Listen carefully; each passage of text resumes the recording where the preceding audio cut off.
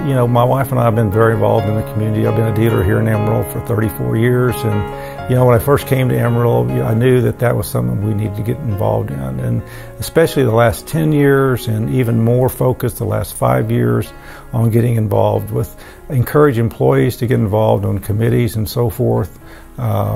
Trying to, now we're picking one nonprofit here in Amarillo every month to support, and when we say we support them, we really get on their bandwagon.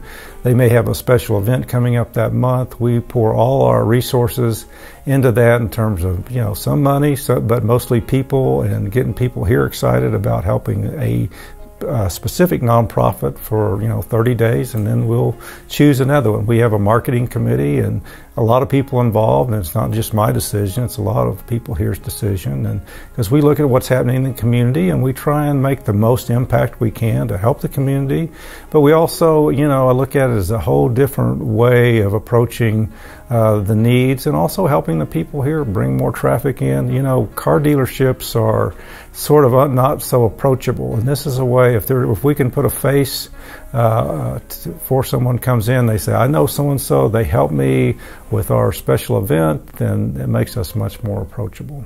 So it's really great about the partnership is how they engage with us in a variety of different ways. Anybody can give money, of course, and we need that, but their staff, their local store has really engaged with not just us as an organization, but our families, and, you know, hosting the wish party and adopting a wish and sending that child off on their experience is really remarkable, and it strengthens the partnership when someone like the street really engages at all levels with Make-A-Wish.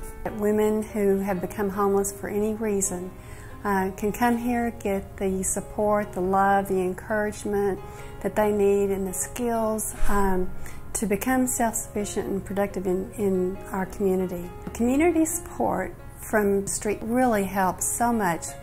It gives the women hope that there are people in the community that care. The Amarillo Chamber of Commerce is so fortunate to have companies like Street involved in our community, not only for what they do for the chamber, but for what they give back to the community as a whole. I mean, they're very involved in the chamber and our activities, but so many other organizations in the community as well. Joe's formerly served on United Way. They both were named Man and Woman of the Year by the Globe News in separate years. And you don't get those awards because just of who you are. It has to do with what you are involved with in the community, how much you're giving back, how much that you are setting an example for what businesses should be like. It's a young girl that lives about 30 miles from us that's battling cancer, was having all kinds of trouble, and we were hearing that the family was just having a hard time making those trips to Houston, Texas to go down there and get the chemos. So we just put together a little sales competition. Every time you sold a car, you got a throw, and then you got a deal. I put a dunking booth out in front of the store, got great recognition out of it. News picked it up, presented them with a nice $2,000 check. Hey, it wasn't, you know, it wasn't a ton of money, but you know what? We raised every penny of it. There was no funds given from the store. The employees raised it. We took care of it, got it out there. We rented a ducking booth for $180. We spent a little bit of money. We had some sodas, but the whole community got so involved, and we had a blast.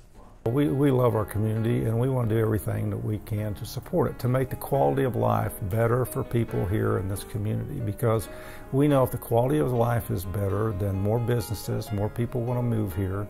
And also, you know, we make a great living here. We do a good business, and we want to show the community it's not just about selling cars and pedaling the metal, but we also want to help, like I say, make life better. And also there's a lot of needs in this community, as there is any community. There's all kinds of social issues and so forth that need to be addressed, and we can help with our staff and some funds here to help a lot of these nonprofits who need our help.